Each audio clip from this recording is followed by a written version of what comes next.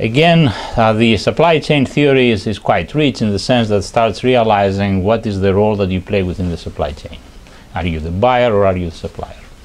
And the perspective of the buyer and the supplier will be different in terms of why you hedge and when you hedge.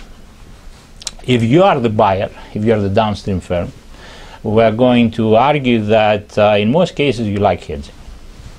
It guarantees the continuity of supply for you.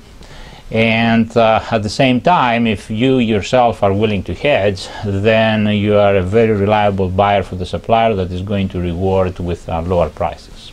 So that's advantageous. Hedging, and as I argue, the hedging, if you hedge, also your supplier has to hedge. If that is happening, that supply chain is a desirable supply chain, especially for the downstream firm.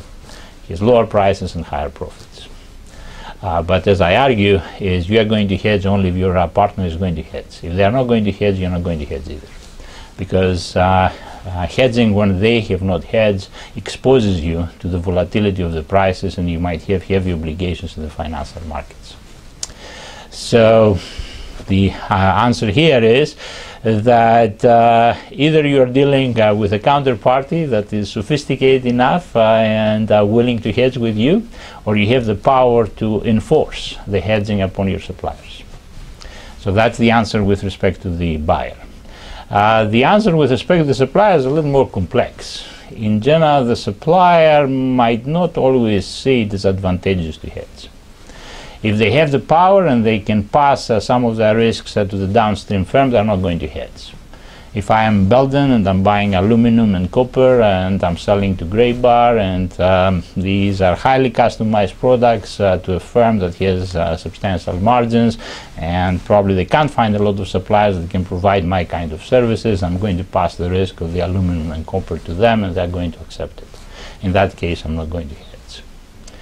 So if you have the power in the supply chain as a supplier, in many cases you're not going to hedge.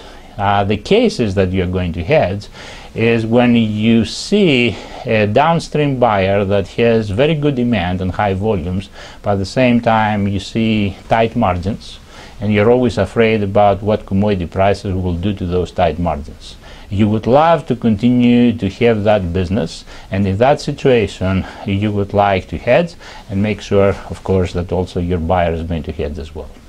In that case, you guarantee a cash flow stream of high volume, and especially if your margins are better than that of the downstream firm, also very good margins.